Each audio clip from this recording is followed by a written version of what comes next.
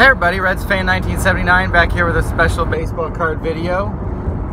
This is episode 4 of Chris's Card Talk. It's Monday, April 8th. Hope everybody's had a great weekend. A little disappointed in the Reds baseball.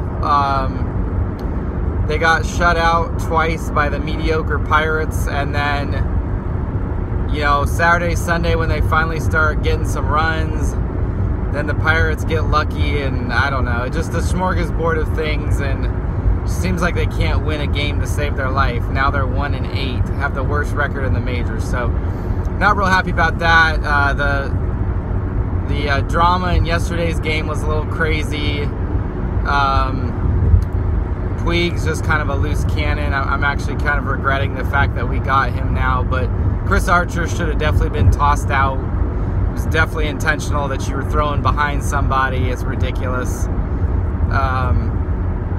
You know, so anyways, so the topic for this week, I thought about doing something about prospecting, because I know it's something that a lot of people do. I don't do it to a large degree. I consider it kind of risky, almost like buying individual stocks in the stock market, because that's sort of what you're doing. You're buying you know, pieces of cardboard, either you know, prospect cards, prospect autos, you know, of players, and kind of banking on you know, their future success. The thing that's a little bit irritating to me is the fact that prospect cards and prospect autos in general are sometimes significantly more expensive than established players' autos, which is a little bit insane to me. I mean, I'm, you know, just taking a couple of the Reds. I mean, I could probably get 2 Joey Votto autographs for the price of a Nick Senzel prospect auto. Even Hunter Green's prospect auto would be more than a Votto autograph, depending on the type of card, I guess. And but, you know, so my strategy really with buying prospects is to kind of wait until they've shown some promise. I usually don't buy them right out of the gate, except for the Reds players. I've been buying some that are a little cheaper, like from 2018. I bought the Jonathan India and the Mike Ciani, the Bowman Chrome, because those are generally the most valuable, and they were both under $3 each. So I thought, you know, I'll grab a copy of these. You know, 2018 also, I bought some Hunter Green because he showed a lot of promise. Nick Senzel, I kind of waited on his cards to buy until he had shown a little bit of promise. But I did buy his prospect auto. But for, you know, for the non-Reds players, I really try to employ the strategy of waiting until either until they become a rookie, or until they're still a prospect but has shown a good deal of promise. So I did that last year with Ronald Acuña's 2017 Bowman, the Chrome card. You know, I kind of waited until he was still a prospect in early 2018, and I decided to kind of pull the trigger and buy the card then. And then a few months later, he became, you know, the great rookie that he was. Vladimir Guerrero, he's still a prospect. I kind of did the same thing. The Chrome card was too expensive for me, so I just decided to buy the Bowman paper prospect, and I got it in a nice condition. Might get it graded. We'll just have to see. I need to look over it more with a fine-tooth comb, but you know, on that one, again, he's been a prospect for a couple years now, but has shown a lot more promise, so I just went ahead and pulled the trigger and bought one.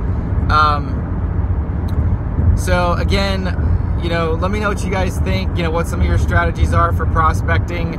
I've seen some guys out there that are buying, you know, a lot of autos, a lot of high dollar cards, and for me, I think, my own personal opinion, like, I'd rather buy, unless it's Reds players, you know, I kind of employ the Reds players a little differently, but I'd rather spend my money on cards of players that I really like, or quality players that have proven themselves, you know, beef up my Joey Votto collection more, or maybe get things more like, you know, Chris Bryant, Mike Trout, rookies, things like that, for players that have kind of, you know, established themselves a little bit more. So Again, just a little snippet. This wasn't a very long video, I know, compared to some of my others, but again, just wanted to get you guys' thoughts on prospecting and kind of how you handle that. You know, what some of your strategies are. You know, do you go big money? You know, do you kind of, I know there's some other people that like to buy a lot of low dollar kind of